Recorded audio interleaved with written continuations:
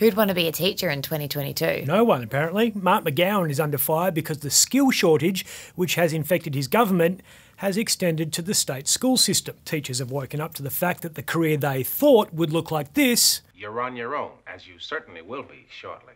And you'll have to do it for yourself sometimes, won't you? Actually looks more like this. Nah, miss.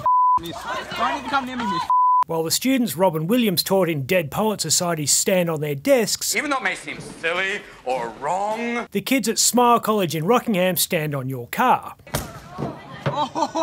And then there are the students that just want to kill you. It's a hard job. Fronting a class full of kids who don't want to be there is a difficult job even for a well-qualified and experienced teacher. 94. Welcome back, nerd.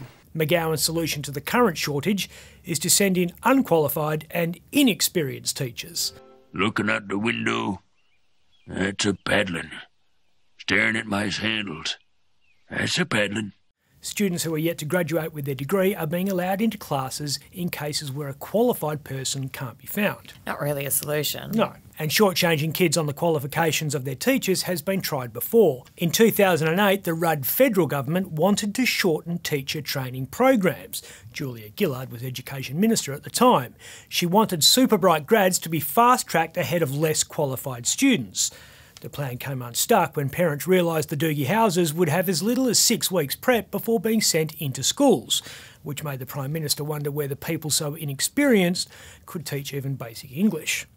This language. Not that that's a barrier to high office at the moment. I think it's 5.4, sorry. Putting unqualified teachers in charge ain't new at a state level either. It's a stopgap measure that's been around for decades. It's been back in vogue recently as different governments have grappled with different skills shortages in different economic upswings they brought on themselves by failing to invest in training during different economic downturns. Liz Constable tried it when she was Education Minister in the new Colin Barnett government in 2008, and it failed to relieve a staffing crisis a year later. Before Constable was Education Minister, the office was held by this guy. Oh, so young. Mark McGowan was Education Minister in Alan Carpenter's government, and he was smashed over the issue of unqualified teachers fronting classes and the broader issue of teacher shortages. In the mid-noughties, he was hundreds of teachers short, and his solution was to lure retired chalkies back to class. He got 2. Paddling the school canoe? Oh, you better believe that's a paddling. Then he tried to lure teachers from over east. He got about 10. He started paying teachers more, and then he offered them bonus payments on top of that, although that cheque came with the rider they'd have to clean their own classrooms before they could cash it.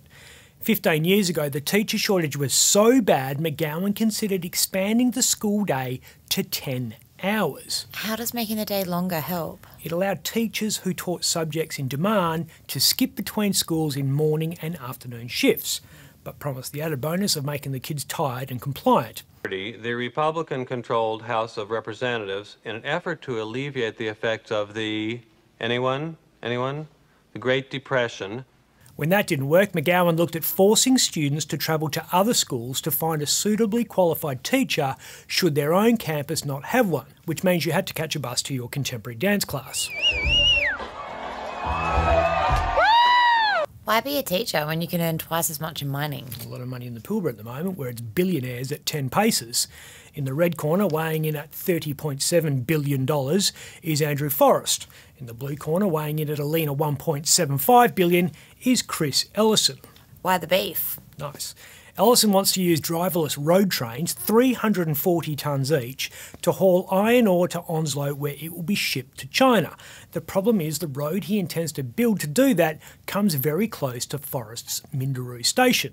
It's Twiggy's ancestral home and few people would dare mess with him over it.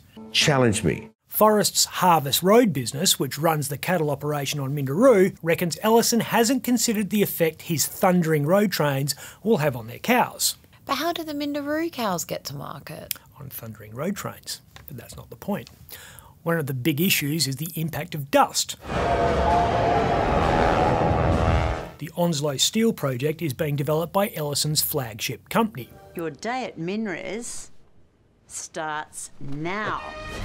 MinRes is sitting on tenements holding 1.3 billion tonnes of iron ore. Ellison reckons he can export it without much dust because the entire transport operation, even the port, will be sealed. But his neighbours in the area aren't convinced. As well as appeasing Forrest, Ellison has to make good with Chevron, which is concerned about the project's environmental impact on the ecologically fragile area around Onslow. Doesn't Chevron Run a $50 billion LNG plant that draws millions of tonnes of carbon-riddled gas from offshore wells to a sprawling industrial complex on the mainland just south of Onslow? Yes. Again, that's not the point though. Then what is the point? Finally, Ellison must bring around Japanese company Mitsui, which is also concerned about the Onslow Steel project's environmental impact on its neighbouring business. That business being the production of a substance that's renowned for its environmental friendliness, salt. It's worried the purity of its product will be affected by Ellison's passing trucks. Oh my God! Cement! You just drank cement!